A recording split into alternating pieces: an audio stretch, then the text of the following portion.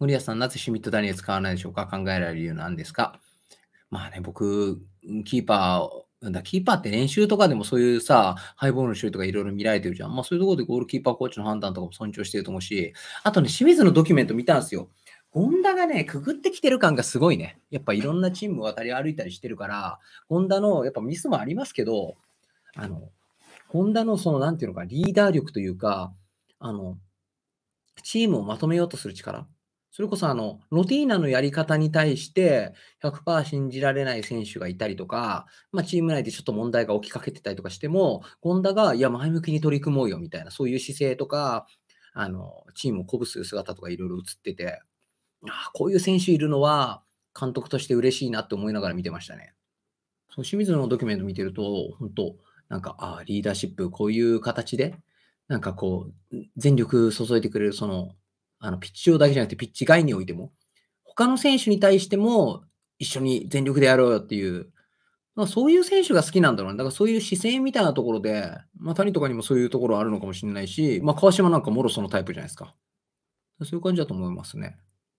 僕がよく言う足元の技術とかそういうビルドアップのところっていうのを、置いて、権田もできないわけじゃないけどね、全然。権田がさ、なんで使われるのみたいな言う人いるじゃん。で、俺も結構、シュミット・ダニエルだと思ってる方なんですよ。なんだけど、やっぱり権田の清水でのドキュメントだったりとか、そういう、なんかこう、権田が人とコミュニケーション取ってる映像を見ると、リーダーだわっていう。この選手ピッチに置いときたいわって思う。多少の足元の技術の差だったら、権田選びたくなるもんね。それなんかは、結構、映像じゃ一番わかんない部分ですよね。このチームの雰囲気とかメンタリティ、この選手が作ってるんだ、みたいな。ミルナーとかもそういう、ミルナーに関してはボール持ったところでの相手騙すパスだったりとか、あとシュート精度とかそういう、みたいな時あるけど、でも、必要なとこちゃんと埋めながら、チームで弱気になってる選手鼓舞したりとか、なんかそういう良さがあるからね。そう、権田いい人だし、あと監督のメンタルに寄り添えんのよ。そうそう、メンタルがリーダーっていうか、やっぱメンタルが子供な選手っているんですよね。そういう選手をどう育てられるか、育てられたかみたいなのは、僕まだそういう経験がないですから、もしかしたらあるのかもしれないけど、あの選手こうだったのにこう変わったなみたいなのは、もう劇的に変わったみたいな、デンベレみたいなパターンは僕のチームでまだないですからね。そう、本当キャプテンって感じする。で、キャプテンが多いチーム強いよ。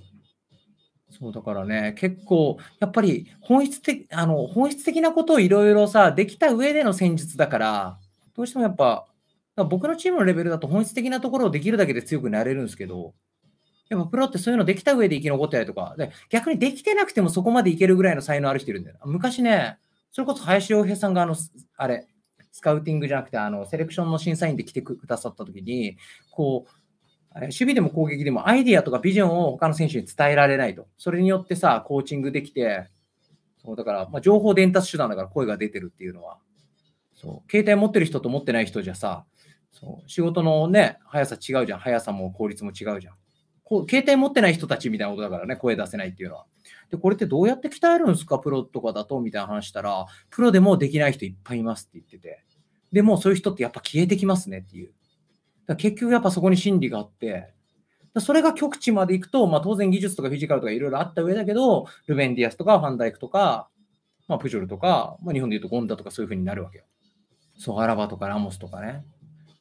だからレアル・マドリーの流儀でさ、ビッグマッチで活躍する選手を取るみたいなのあるけど、それって声出してるかどうかみたいなことは言ってないけど、実際ビッグマッチで活躍する人って、極限の状況下でいかに平常心でいられるかとか自分保てるかってことだから、やっぱりメンタルが大人なんですよ。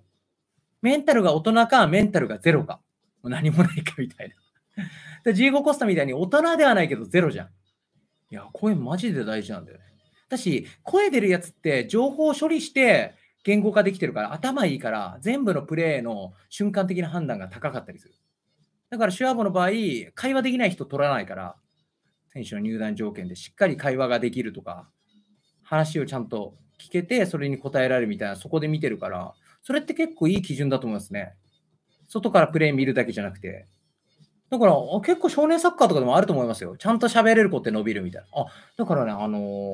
僕の知り合いの指導者の子とかでも、J のユース入るほどうまい子じゃないと思ってたけど、どんどん伸びていったと。ただその子、入ってきた時から質問がめちゃくちゃ多かったっていう。それが別にあれだよ。なんかこう、子供がこう、腐すような、大人を舐めるような質問じゃなくて、コーチこういう時はどうすればいいんですか、こういう時はどうすればいいんですかとか、ミーティングとかでも一番うまいわけじゃないんだけど、率先して喋る。だから松木玖生とかそうじゃん。松木玖生とかが世界に行きそうなのはそれですよね。高校でも、下の方の世代だったけど、先輩に対して物申してたりとか、で、それがちゃんと論理的だったり。中田とかもそうじゃん。だからそうだよね。もう伸びる人っていうか、成長力えげつない人っていうのは、言語化だったりとか、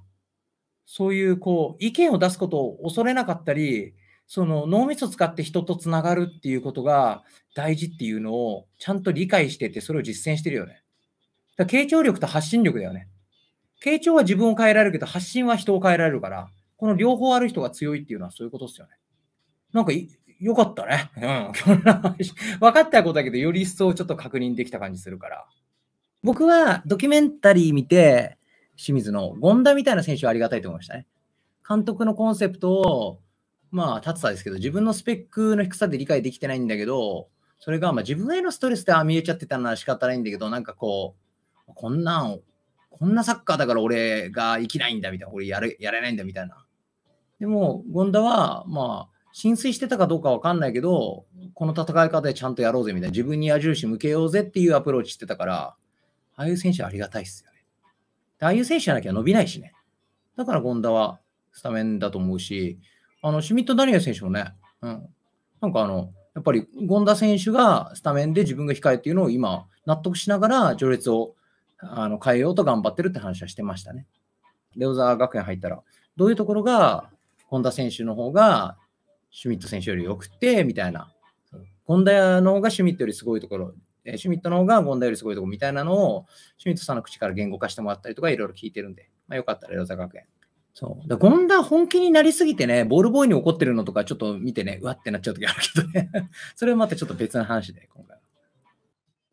権田すご権田ジャパン。誰かのスーパープレーがないとって、それが権田なんだね。皆さんの今日の一番の見どころは、あれでしょ、権田のビッグセーブ連発でしょ。みんなすごいけど、試合をね、終わらせなかったのは確実に権田ですよ。うわー、おー